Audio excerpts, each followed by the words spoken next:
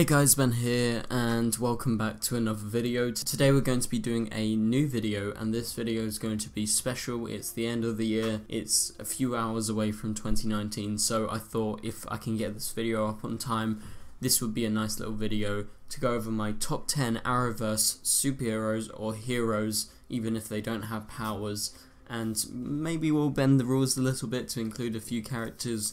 But essentially this is going to be my ranking, so this is going to be exciting. So if you guys, once you've watched this whole video and you see my list, let me know your top 10 list of all the Arrowverse heroes. Who are your favourites? Let me know in the comments down below. But if you do go on to enjoy this video, please be sure to leave a like and a comment and subscribe if you're new, so you don't miss any DC TV videos later this year or next year, because we're heading into 2019. And if you have any ideas, any videos you want me to make, please be sure to let me know in the comments down below. And so, without further ado, let's get right into this, and we're going to start off with some honourable mentions. So these people have just missed the list for various reasons. I'll explain them. So honourable mention number 1 goes to Black Canary, Laurel Lance. I love Laurel. I thought she was like one of the best things about Arrow until she died, obviously. And the reason why she's not on my list is because she was Black Canary for such a short amount of time. I think it was literally 1 season and she barely had any training or anything, so she didn't really have the time to shine as a superhero per se. So that's why she's my honourable mention. Also Spartan, that being Diggle. I really love Diggle, but again, I don't think he has enough time being a particular superhero. He does a lot of fights and stuff, but he's sort of just overshadowed by the fact that he can do what Oliver can do. He can fight, but yes, he is different, but that's why he's my honourable mention. Also Superman. So I love Tyler Hoechlin as Superman. I think he's just one of the greatest things that we've got on the CW. He doesn't come into my top 10 list. He's not appeared that much in the time he's been here. I've loved him, and so really looking forward to seeing more, hopefully sometime in the next few years. It's great seeing him in the crossover, so that's why he's my honourable mention, because he doesn't really appear that much. And so the Atom is another honourable mention because I love Ray. I think he's so good, but I think he's underutilized as the Atom, and that's why he's an honourable mention. And John Constantine, I just love John. I adore the Constantine show. It only lasted for 1 season. I really hope it comes back. I'm a little behind on Legends of Tomorrow. I'm going to try and catch up in the next few weeks or so, and so I'm like 2 episodes behind. So right now, keeping John in the honourable mentions because he's just the best in my opinion. And so now let's move on to talk about my top 10. So number 10 is Firestorm. So Firestorm hasn't been in the show properly since last crossover, and that was due to Stein actually dying, which was, I have to say, one of the saddest moments. I literally just couldn't help but cry.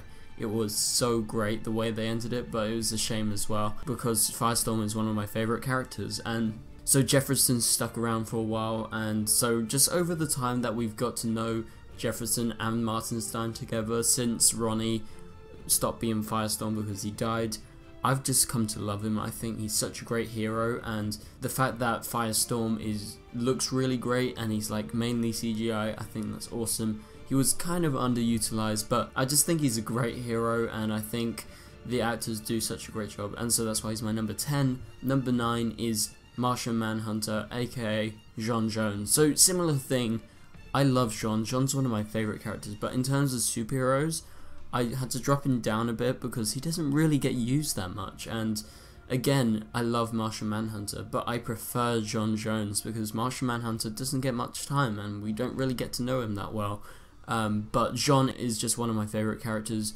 David Harewood is just excellent in this role, and I think he brings such a presence to whatever scene that he's in. He's, you know, the space dad of Kara and Alex and everyone, and he's just such a nice person, and he's a great superhero when he gets the time to shine. And so moving on, my number 8 pick, this is Vibe Cisco Ramon. So I love Cisco, and again I had to drop it down a bit because he doesn't get too much time, but more recently he's been getting some more time, but now he can't use his powers properly because of Cicada. So Cisco, I adore him. I think Carlos Valdez does such a great job. Everyone loves him. He is a fan favourite. He's probably most people's #1 side character in any of the shows. he's, you know, number 2 for me, and I'll explain that in a minute. But yes, I love him, and when he gets the time to shine his vibe, I love when he breaches. He can transport everyone anywhere, and it's just such a useful power, and I love him as a superhero. But again, doesn't really get that much time as vibe, but I think he's better as Cisco Ramon personally, so that's why he's number 8. Number 7 for me is White Canary, Sara Lance. So as we head into my top list, lots of you are probably wondering why Sara's number 7, not like number 5. I love Sara, but I personally love The Flash and Supergirl the most, the TV shows. So I have a lot of characters that I'm really connected to, and I'm really connected to Sara. Sara is my favourite Legends character, and so she's just a little bit below some of the Flash and Arrow and Supergirl characters. I do love her, it's just she really doesn't get much time as a superhero. It's mainly just Sara Lance nowadays. Like, when was the last time we remember calling her the White Canary? I don't really remember, and she doesn't really wear her suit anymore due to what they're doing on Legends. I really love Legends. This season, I don't know, it's a bit more boring, a bit more bland than normal. I think they're trying to go a bit too quirky, but I've been loving Legends since the very start. I love Season 1, Season 2 and Season 3. I just think Season 4's maybe dropped off a little bit, but not too much. Nothing compared to Arrow in Season 4. So I love Sara. I think she's such a great addition to Legends, and she was one of my favourites when she first appeared in Arrow. So I've always loved her, will continue to. And so number 6 for me, and this is one that I'm sort of bargaining to try and get up more, and if it was just Arrowverse characters, she would be right up there, and this is Killer Frost and Caitlin Snow. Same thing, I can't really push her up more because Killer Frost isn't in the show that much or too much anymore, but she's returned now. But Caitlin's one of my favourite characters in all of the Arrowverse, and she would probably rank above Cisco for me. That's what I was talking about. And so I think when Danielle gets the chance to be Killer Frost, she's so awesome, and I love her powers and the way they look, and she's just such an intriguing character. And I think the way that they've portrayed Killer Frost in these different versions is just the best thing, and so that's why she's one of my favourite heroes. And so number 5, and this is sort of bending the rules a little bit, she doesn't have a superhero name, but this is Alex Danvers. For my money, she's a superhero, and so Alex Danvers, played by Kyla Lee, she's my favourite on Supergirl, barring Supergirl obviously. And Alex is just such a great sister, but also such a great fighter, such a great hero, and she got a superhero suit recently, so you know that can play into my idea of her being a superhero. But she doesn't have a name. I want her to get a name very soon, but you know, she's just consistently great, and I really do love Alex, so that's why she's my number 5. My number 4, this is just of the moment, but I'm gonna go Green Arrow, and so I will put Green Arrow here, but it normally fluctuates between 4 and 3 for me, and he's obviously the original. I love Arrow so much. I love Season 1, Season 2, Season 3's alright. I really don't like Season 4. Season 5's my favourite season of Arrow. Season 6 was alright. Season 7's been really good so far. So it's a bit fluctuating for me, and so maybe that's why it's a bit lower for me, because I've loved so many of these seasons, but also I haven't liked some of the seasons as well. And so Oliver is just such a great fighter. Steven's absolutely brilliant. I've met him a few times, and he's so nice, and he's such a great dedicated person when he's coming to these shows. And I think Green Arrow is just like one of the coolest superheroes that we've seen ever on TV or in films, and I just love him so much, and that's why he's my number 4. My number 3 may surprise some, may not surprise some others, but this is Mon-El, Valor, but they don't really call him Valor on the TV show, never name drop that. But I have to say, I love the superhero suit. I really like the black superhero suit as well. That's just a bonus, but Mon-El is one of my favourite characters. I think Chris Wood is so good, and I really love the relationship with Supergirl and him and everyone else in Team Supergirl, and how they all work together in the past few seasons, and the Legion of Superheroes and everything.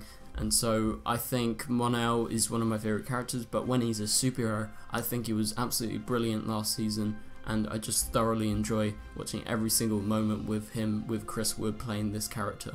So number 2, this was a hard one, number 1 or number 2, but I'm going number 2, is Supergirl. And so most of you guys probably expecting Supergirl to be number 1 because I love Supergirl, I love the show so much, and I was lucky enough to see Melissa in real life on Broadway, so that was like a major fanboy moment when I saw that.